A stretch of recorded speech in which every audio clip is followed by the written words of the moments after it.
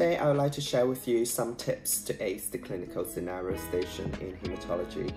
My first one is, you should always have a broad differentials for any situation that is not confined to haematological diagnosis.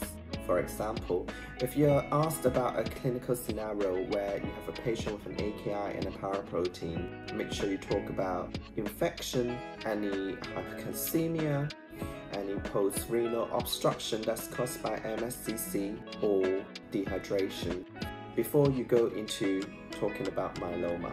My second tip is you should be very familiar with the investigations and management of hematological emergencies. And these include MSCC, cord compression or cord equina syndrome, SVC obstruction, neutropenic sepsis, sickle chest crisis, or even pain crisis, major hemorrhage and bleeding patients.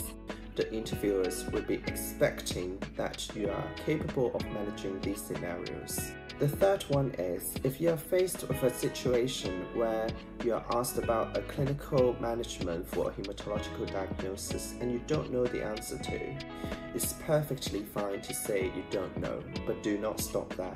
You could talk about how you will find out the answer to these questions. You could discuss the case with your consultant. You could assess the performance status, taking into account the fitness and comorbidities of the patient to help you arrive at these management steps.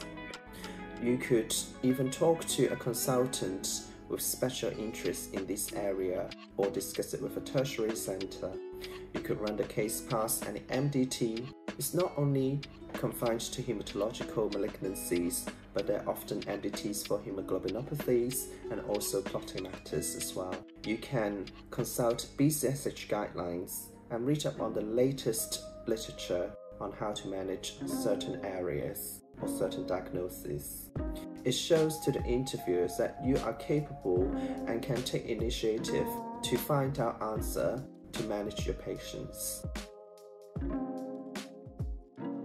Where to find resources to understand certain topics in haematology. These resources are even used by current registrars to do their FRC path examination. My disclaimer is there's absolutely no need to read every single page of content before you go to the interview. These are quite advanced materials, but if you'd like to find quick information and references, these are quite good places to start. The first one is the BCSH Guidelines website.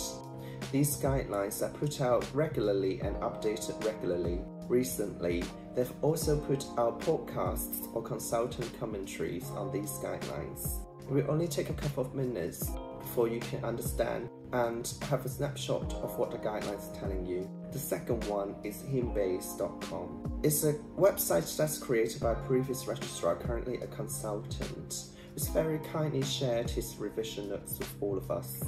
And he's continued to update these contents with the current guidelines and evidence. These pages are in revision notes and point-based format, which is very easily understandable.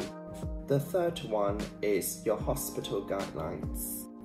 Every trust will have their hospital guidelines on certain hematology emergencies.